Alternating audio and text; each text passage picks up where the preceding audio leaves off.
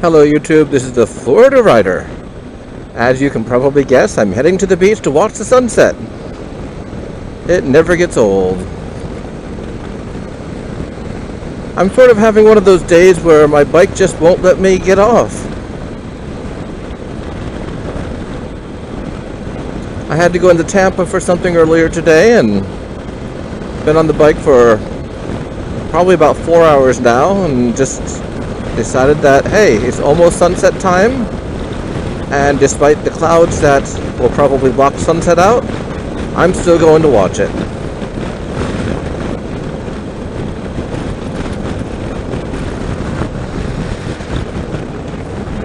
Or perhaps not. At least I've left myself plenty of time to get there today.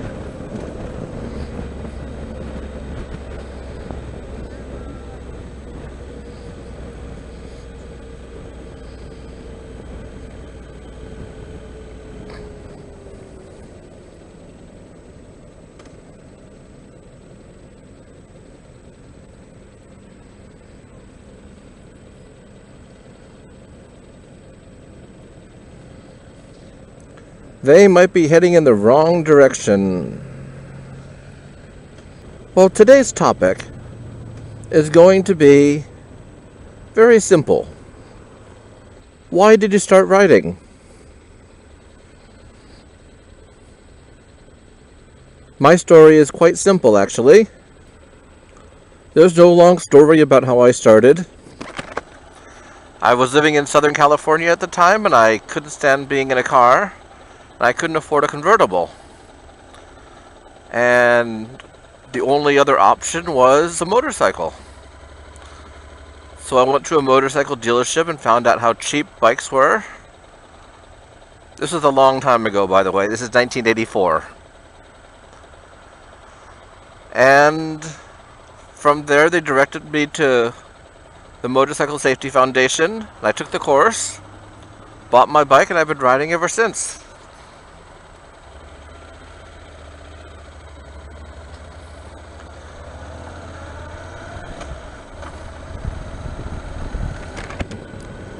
Motorcycling has always been a hobby to me. It's never been a chore.